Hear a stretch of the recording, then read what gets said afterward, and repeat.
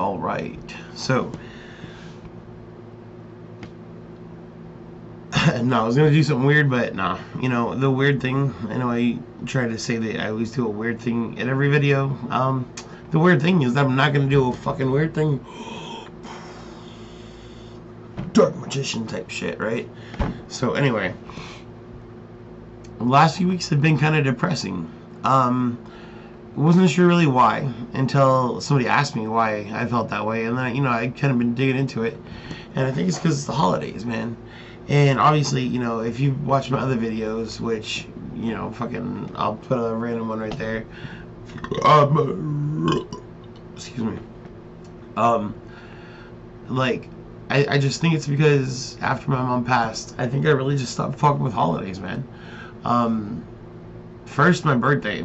I have this poem I wrote, and it's like an inside joke for myself. It's like, my birthday, you mean the worst day? But no, I'm like above and beyond that, and I'm healthier. But I mean, it was a poem for a while where it was like, yeah, my worst day's coming up. Well, I mean, partly because it rhymed, and obviously partly because it's birthday, and synonymous worst day. But aside from that, I just feel like it's a holiday thing, and that ties back to losing her, because she was pretty much the glue that kept our entire family together for all of the holiday events. And I'm sure, I don't know, maybe let me know if you guys have the same thing. Like, let me know if you have a family member who is like the one family member who keeps your entire family like together, or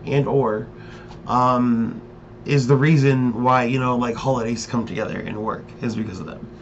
So and then to go a step further, also comment or add on, or a separate comment or a new comment or a first comment, whatever.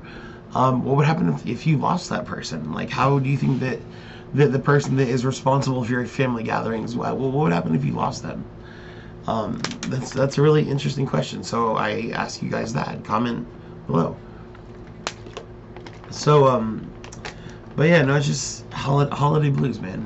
Holiday blues. So what can you do? And I was like, man, I'm up to 195 fucking subscribers, and this is YouTube, man. This is not Instagram. This is not like TikTok or Facebook or some shit where you could just easily get followers. Like nobody is ever gonna subscribe to your shit because they don't want your shit randomly popping up if you're not having good content. So the fact that I'm almost at 200, man, and that's 200 out of 1,000. So even though I'm 5 away from 200, I'm still 800 away from 1,000. But the fact that you guys are still watching my shit, and I haven't posted anything for the last week because I've been depressed, it's like, man, for the last 4 days I've been wanting to make a video, and it's like, man, what? Shut the fuck up, man. Like, at myself, and just do it. So here I am, and I was kind of like, where am I going with this video? I was kind of worrying a little bit as I was reaching this moment, and I realized that the whole point of this video is approaching and reaching this moment right now of this realization that this isn't a video saying sorry, or that I haven't posted new videos, or it's not a video like trying to appease anybody who subscribes to me. It's more so damn, I lost my train of fucking thought. Fuck. A communal, at least me trying to establish, I guess, a communal acceptance and chillness of going through the motions of shit, I guess, if that makes sense. Like, I'm talking about me, and I haven't been making videos because of this, and I haven't been on because of this, and blah blah blah, and it's like maybe again, like, yeah, just so I remember, I'm back on track now. It's like, and maybe instead of a fucking apology, this is more of like a tutorial, or like what is it called, a testimonial or some shit, where it's like, you're not alone. Like, watch this video, you're gonna see me tripping, you're gonna see me freaking out.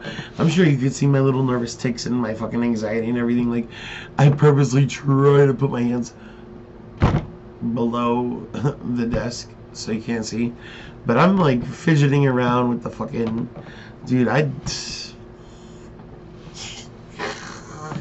So get the fuck out of here. You know, and I really didn't feel like making a video today, and here I am again. So it's all about, you know, just doing it, man. Fuck it. Like, you might not feel like doing it, but most times that's probably the best time to do it, when you don't want to do it. Because when you don't want to do it, you're not going to give a shit about, you know, Kim Kardashian-ing the fuck out of something. You're just going to be true and honest, and because you're not going to give a fuck. You know what I mean? So I was hoping that I was going to have a message, but I think that this ended up becoming its own message. Like, fuck, man. You know, I didn't want to do this, you know, and I don't give a fuck. Like, this was easy. Like, I did it, and I can guarantee that you guys are gonna watch this shit, and I guarantee somebody's gonna eventually like it at some point, and at some point somebody's gonna comment, and, you know, fuck it, man. You know, we're all human, bro. Like, I am you and you are me, and like, we're all each other, we are all together. Lucy in the sky with diamonds. I am no. I am, you are, he is, and we are all together. See how they run, like run, how they fly. Yeah, Lucy in the sky with diamonds, man. I am, you are, and I am you, and, you know, I am he and you are me, and she is he and she is we, and we are all together. Sukala mink, man. You know, doesn't matter, bro. Just try it. The anxiety before the event is always going to be worse than the event itself. Or in English, word vomit. The fucking anxiety of the shit itself is going to be always worse before it happens. So you're always before whatever the fuck happens. If it hasn't started yet, yeah, you're gonna feel that electricity, but just get the fuck over it, bro. Get the fuck over it. I guess if that's like one little point I can have with this whole video, but again, the whole video is its own thing. It's its own thing. But, you know, just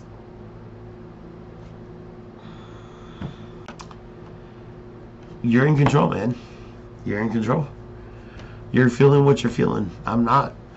You know, you can watch me and see me and listen to me and see how I adapt and evolve in what I do and you know, how I handle it.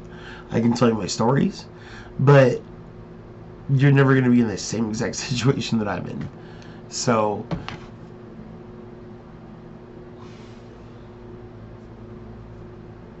you feel me?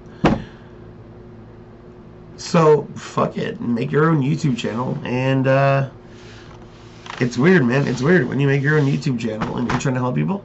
You're gonna end up saying shit that actually helps yourself when you watch it back. And you know, I challenge you guys to just try. You know, post a video. You know, you don't even gotta post your face. Just post a video, talk some shit, and see where it goes. Journals are cool as fuck, man.